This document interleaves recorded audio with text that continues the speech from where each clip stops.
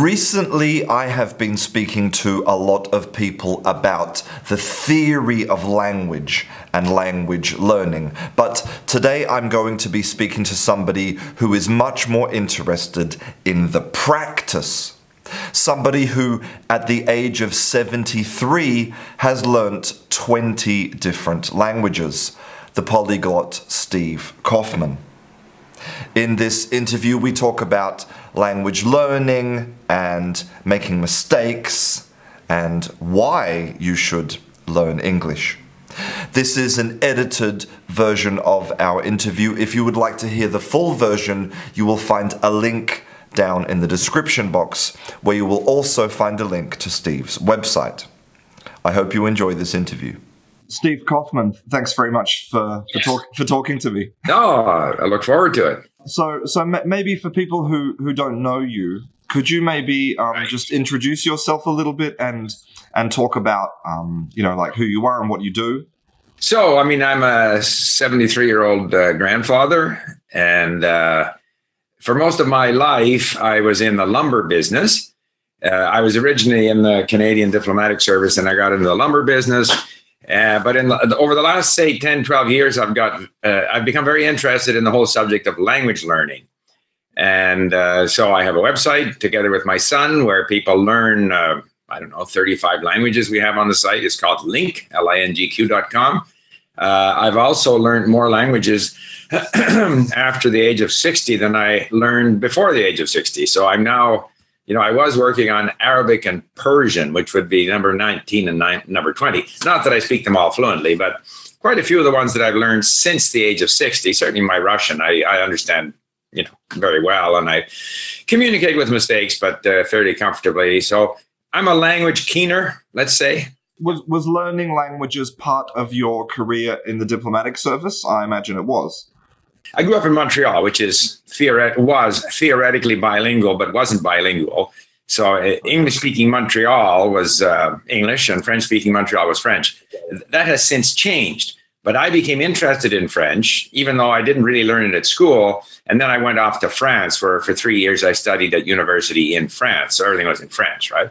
So that got me going. And then with the diplomatic service, I was sent to Hong Kong, because in those days, the Cultural Revolution was going on in China. So I was sent to Hong Kong to learn Mandarin Chinese. Subsequently, I served in Japan. So I had quite a bit of exposure to language there, and then I just continued from that point, so to speak. So maybe you could say that your interest in languages is I don't know, something you've had for most of your life. Oh yeah, absolutely. And the thing about it is, once you discover, that you can do something, then you're motivated to do more of it.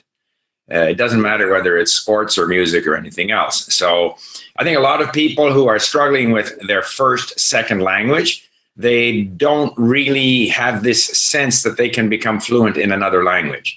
Once you do one language, then you're confident now that you can do it again. And in fact, I think we can all learn 5 or 6 languages more. No limit, really. I wondered, what is your general opinion of the world of language teaching? I think most of language teaching has it backwards. Okay. That language teaching is based on instructing people in the language, mostly. So here's the language, and here are the sort of fundamental structures in the language, grammatical issues in the language, and the teacher will teach those, and then there will be exercises on those, and then the student is supposed to be able to reproduce those structures in the language correctly. And that's a very difficult thing to do. That's getting it backwards. My view is that we should expose the learner to a lot of the language through listening and reading, through content that gradually gets more difficult, through a lot of repetitive listening and reading, so that the language kind of washes over the learner. The learner now has some experience with the language, so that if then the learner looks at some grammatical explanation or some grammar tables or whatever it might be, at least they have a chance of understanding what this refers to. That doesn't mean they're going to be able to reproduce it, because reproducing stuff correctly is a matter of habit. For me, when I look at the industry as well, I see a lot of, there's a lot of products out there from massive companies. I'm not going to name names, but that are making what I consider to be just completely false promises. Like learn a language in 5 minutes a day, fluent in 3 months. This kind of thing. I mean, what is your? Because I mean, obviously you've learned a lot of languages, so how do you feel about that aspect of language learning? Well, several thoughts. First of all, you're absolutely right. I mean, and I have lots of books. I buy lots of books on language learning. Teach Yourself, Colloquial, Assimil, which is very popular amongst certain language learners. And they say things like, this book will take you to B2 in the language, or you will master such and such. Or they'll say, in this lesson, you will learn how to, negotiate the train station. But that's not true at all. That's not true at all. It takes a long time because language learning is a matter of getting used to a different way of expressing things. You actually have to train the brain in these new habits, and that doesn't happen quickly. It happens over a fairly long period of time. But there is one other consideration, and that is, I think, one of the most important things in language instruction is to motivate the learner. Because if the learner is motivated, they will go out and do all kinds of stuff themselves to learn. Obviously, if you set people kind of false expectations, then when they're sort of 3 weeks in and they realize this is going to take a long time, maybe they give up. I agree with you. I think it's, in fact, a lot of people are very frustrated language learners. They're frustrated because they don't progress as quickly as they would like. And in a way, we're always somewhat frustrated. We would like to do better. And I always tell people, give yourself credit for what you've done. And so to the extent that they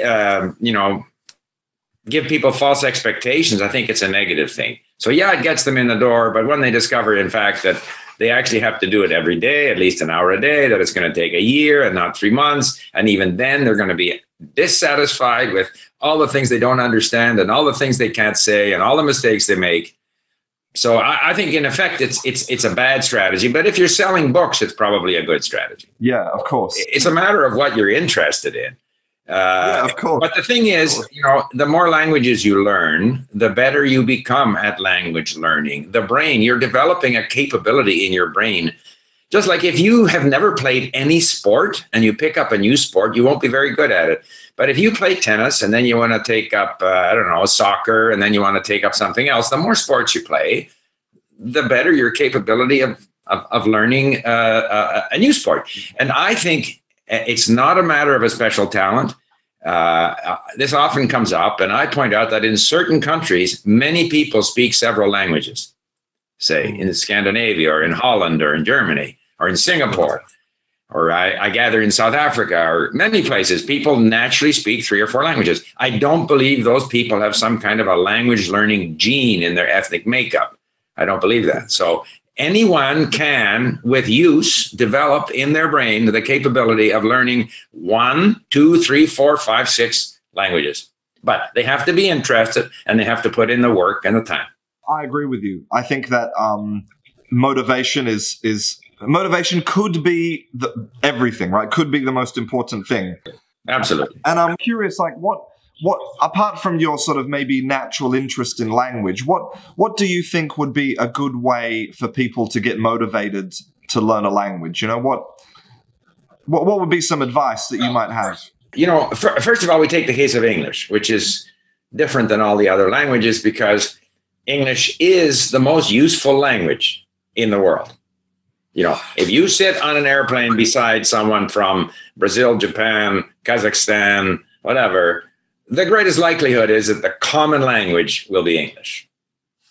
So therefore, a lot of people want to learn English, not because they're in love with English or American or Australian culture or anything. It's because it's something they have to do. Their employer told them to do it.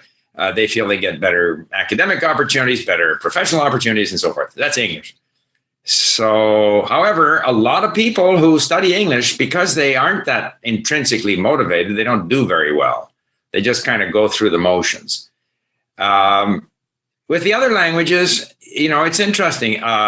People are interested in Japanese because of anime. People are interested in Korean because of Korean drama. Some people are interested in German rock music. I have no idea what that is. But so those are the people who learn. It's because they have a motivation. My interest typically is history. So I want to read about, or even I like 19th century literature. So Russian, I wanted to read, Tolstoy, Dostoevsky. That makes me a bit of an outlier today, but those are my interests. So yeah, there has to be that, or you have a girlfriend, boyfriend, family member, whatever, grandma who still speaks the language of the old country, and you've got to learn it. So there could be any possible motivation, but the motivation is what drives it. And I would add,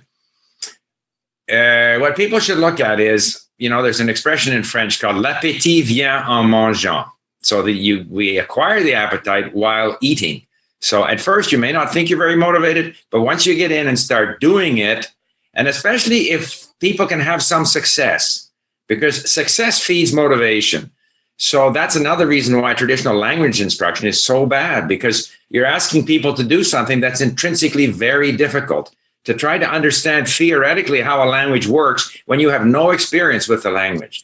Our emphasis should be on comprehension, gaining experience with the language, hearing a lot of the language, and then slowly introducing some concepts about the language. And people will say, oh yeah, right, I was wondering about that myself. And then if the student is curious about some aspect of the language, they're far more likely to learn some of those details of grammar. But we don't do that. In typical language instruction, it's made very difficult. So we basically demotivate people. And so there's never an opportunity for that appetite to arise, So, because something you talked about before, you talked about, some of your languages, you can communicate, but you make mistakes. And I know that, a majority of people who are learning any language, a huge barrier for them is they don't want to use it because they're afraid of making those mistakes. And what would you say? What would you say to those people?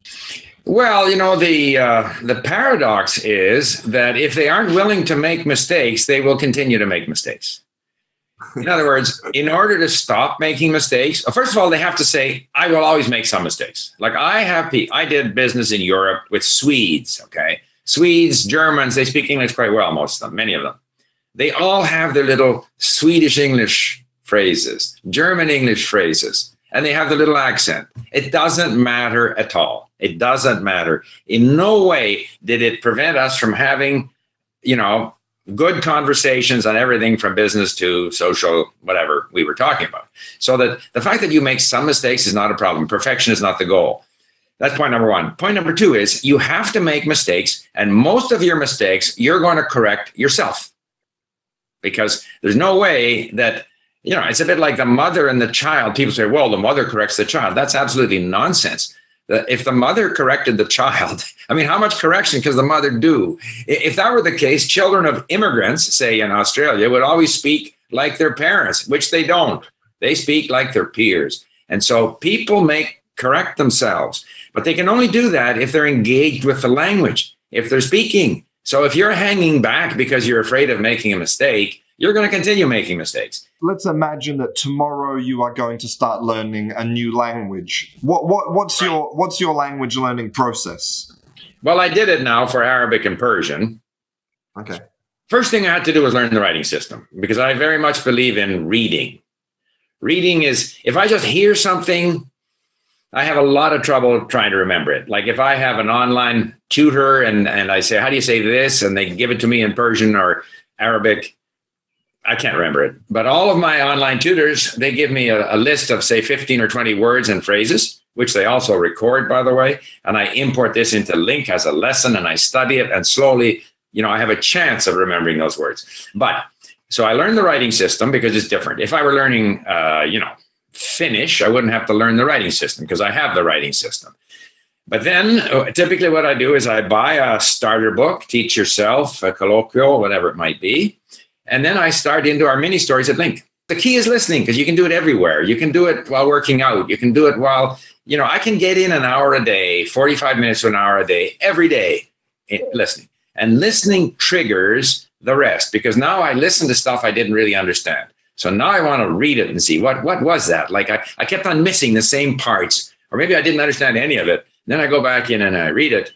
Then the next day I'll be listening to it again, and they're still missing the same parts. And then I go back in. So that the listening is key. The listening is something that's so easy to do, then it triggers the rest of it.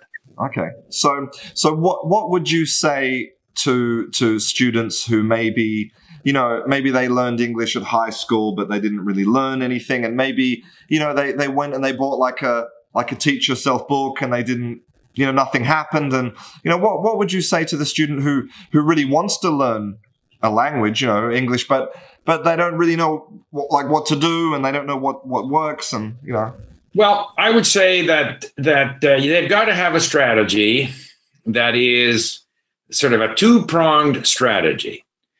The sort of big picture strategy, and then the nuts and bolts strategy. And they got to do both of them. The big picture is get into content that interests you, whatever it might be. If you're in business, look up business articles on the internet, pick your way through them, learn the words, listen to podcasts on business. Depends what the level is, of course, but if they're not at that level, they got to start at a somewhat lower level. But that's kind of just getting the language in you, lots of listening and reading.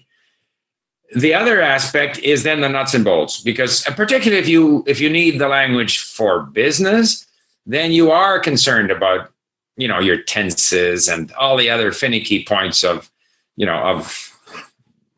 English usage. Thank you so much for talking to me. Okay, well, thank you. I enjoyed it, and good luck.